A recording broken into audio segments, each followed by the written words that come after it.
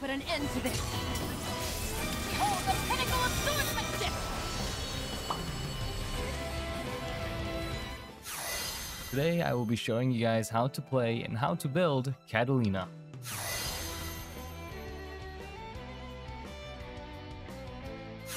Katalina is a versatile melee fighter that uses the Ares gauge. Ares is only summoned after Katalina has generated enough segments by using combo finishers.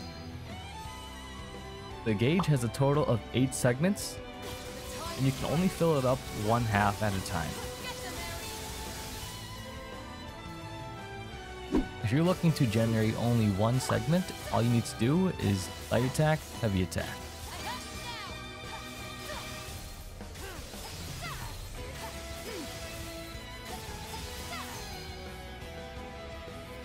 The best way to generate 2 segments at a time is going to be 2 light attacks, heavy attack. So it'll look like this: light attack, heavy attack. For the fastest way to generate 3 segments, it's actually going to be doing a link attack, but we won't always have that up. If you really need me to say it, then I'll say it. All you have to do is link attack.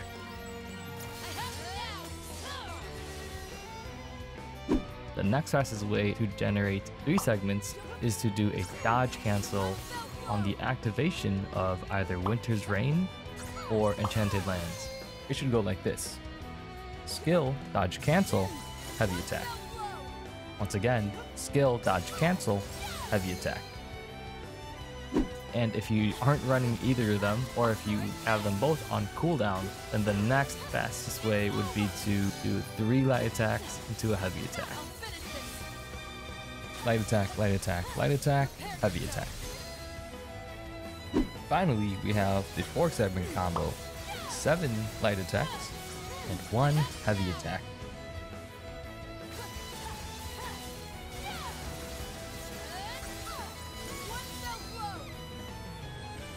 Just a quick challenge for anyone that's watching: if you can guess all the inputs of this fast combo, I'll pin your comment.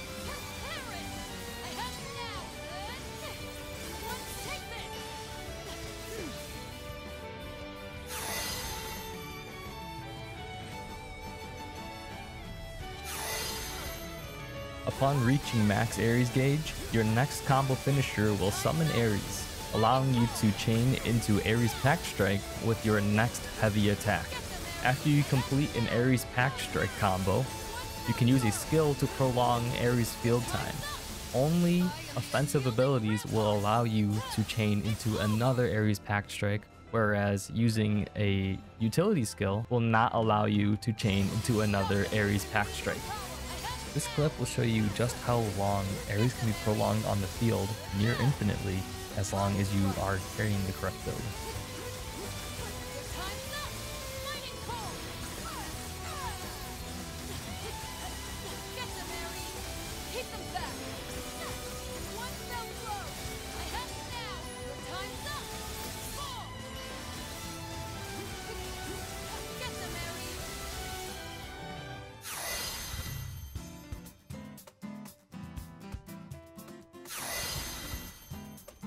Next up, Katalina has 4 offensive skills and 4 utility skills. Starting with the offensive skills, we have Azure Sword, Enchanted Lands, Frozen Blade, and Winter's Reign. Frozen Blade is the best offensive skill, not because it's the strongest, but because it has a low cooldown with 2 charges, making it the absolute best skill for maintaining Ares. Enchanted Lands and Winter's Reign can both be used for a dodge canceling technique. Between the 2 of them, Enchanted Lands has the highest damage and a low cooldown while also being a lunge, whereas Winter's Reign has the highest stun but can also be used as a gap closer only if you perform the skill cancel. Katalina's final offensive skill is Azure Sword, which will not only instantly fill your Ares gauge, allowing you to restart each fight with 100% Ares gauge, it will also retain the Ares gauge at maximum for the next 15 seconds, meaning that if you mess up within that 15-second time frame, your Ares gauge will still be full, allowing you to summon Ares again without having to generate the Ares gauge. Katalina has 4 utility skills: Emerald Shield, Heal, Light Wall, and Sacred Winds. Starting with Light Wall, Katalina will cast a 10-second buff of invincibility on herself. But if Ares is available, she will cast a party-wide invincibility instead. Next, we have Emerald Shield. This is very similar to Light Wall, where Katalina will cast a 30-second buff of Stout Heart and increase defense by 15% on herself. But if Ares is available, she will cast the buff on her entire party instead. Next, we have Sacred Winds, which can glaciate the enemies for up to 4 seconds. It is one of the best sources of crowd control in the game, and if timed correctly, can skip 1 or more boss phases. If Ares is available, Ares will increase the size of the skill. Finally, we have Heal. It is a party-wide heal with or without Ares. It felt good to use in the early game, but after everyone started to run Potion Hoarder, which is a sigil, it's very easy to see that heal is not as impactful anymore in the end game.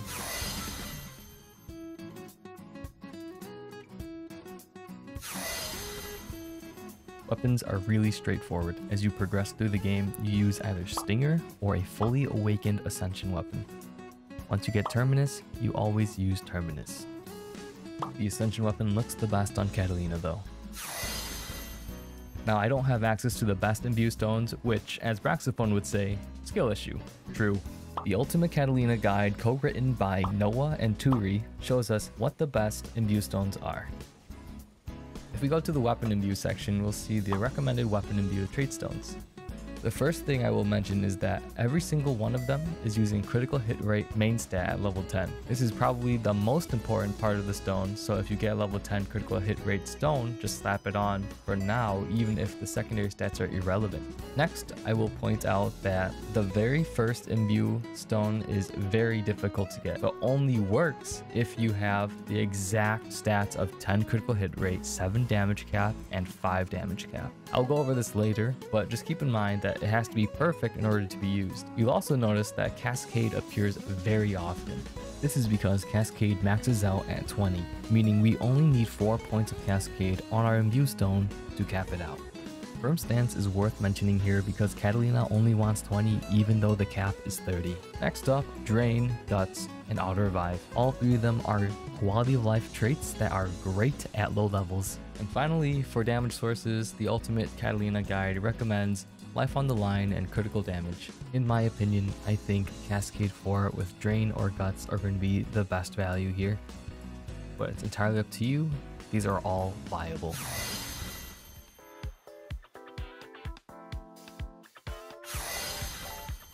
Masteries are stat boosters and sometimes even quality of life upgrades for certain characters and their kits.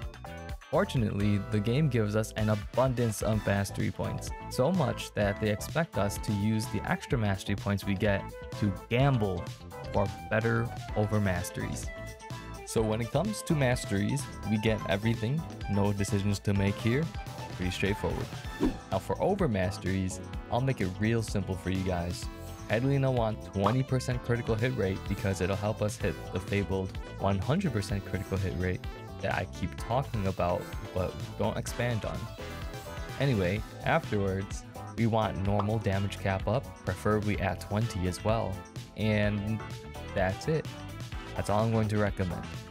The amount of rolling you'd have to do to get 4 of the best over mastery stats might make you lose your sanity. But if you really want to min-max your build, the best 3rd stat is skill damage up, not skill cap up. Then the final stat should be flat attack. Once again, the odds of getting all 4 of these stats at maximum is very difficult, which is why I recommend just being happy with critical hit rate 20 and normal damage cap up 20.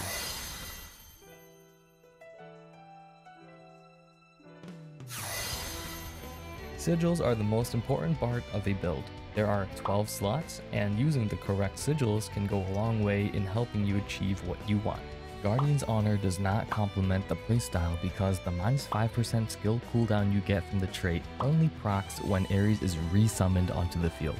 Remember, our current playstyle is to prolong Ares field time without despawning Ares at all. Guardian's Conviction, on the other hand, encourages our playstyle because the condition is to have Ares on the field, which should always be the case when we're looking to do damage. While Ares is on the field, Katalina gains a 100% chance to proc supplementary damage for 10% of the base damage alongside damage cap plus 15%. Guardian's Conviction is actually one of the few ways to bypass damage cap, so this will be a staple for Katalina. Next, we will talk about critical hit rate 5. Finally, the last critical hit rate piece. Let me explain. A level 15 critical hit rate sigil becomes 16 trait points into critical hit rate trait, plus 10 from the Imbue stone we have, making it 26 trait level critical hit rate. 26 critical hit rate trait is actually 30% critical hit rate. Katalina has a base of 50% critical hit rate from Masteries and then another 20% from Over-Masteries for a grand total of 100%.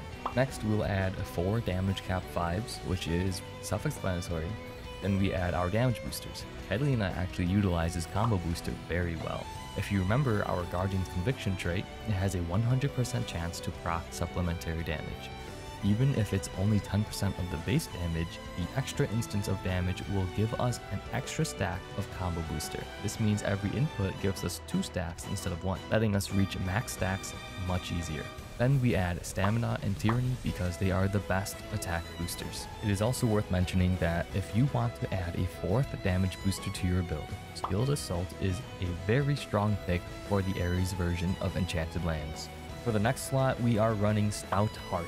It is a very good quality of life trait that Katalina appreciates very much. And we have the Curios. These 2 traits both have different ways to bypass the damage cap, but they are both locked behind the RNG of the Curio boxes. Because of this, I recommend only getting 1 of each. Or, if you don't have either, you can place in 1 Skilled Assault plus another utility trait until you get blessed by the Curio RNG cards. Onto the utility sigils. I ordered these from top to bottom in order of importance in my opinion. Quick Cooldown and Cascade are both cooldown sigils and are very nice to have. Aegis is up here because I recommended Tyranny, which should counteract the HP loss, giving us 41,000 total HP. Potion Hoarder gives you so many potions, it's a great quality of life sigil to have. And then Steel Nerves is a conditional that has 100% uptime because we are running Stout Heart sigil. This next category is all usable, but not as important as the ones previously mentioned above. Firm Stance is at the top because it's a conditional. If you have the Imbue stone, then you'll want to use this. Guts is rated higher than Auto Revive because Guts prevents going down, meaning that Ares doesn't get despawned, whereas Auto Revive will despawn Ares during the revival animation. Drain, Stronghold, and Garrison are kind of on the same level. Drain has a cap of 500 healing per instance of damage. Stronghold is better than Garrison, but is a curio, making it harder to get a good secondary stack. Garrison is easy to farm, but when you're already that low, you might end up getting one shot anyway. I didn't mention Link Together or Uplift here because I think these 2 are best in a team environment where either you all run it or none of you run it, so it's up to you and your pals to figure out if you want to commit the sigil slots for it. I think this will serve as a great baseline for any Katalina build. You're actually able to open up 2 sigil slots if you end up getting Guardian's Conviction plus an orange secondary stat from the Transmarvel. Same goes for critical hit rate 5+. It can also hold one of the orange traits as a secondary. The orange traits that I'm talking about are going to be Damage Cap, Stamina, Combo Booster, Tyranny, or Skilled Assault.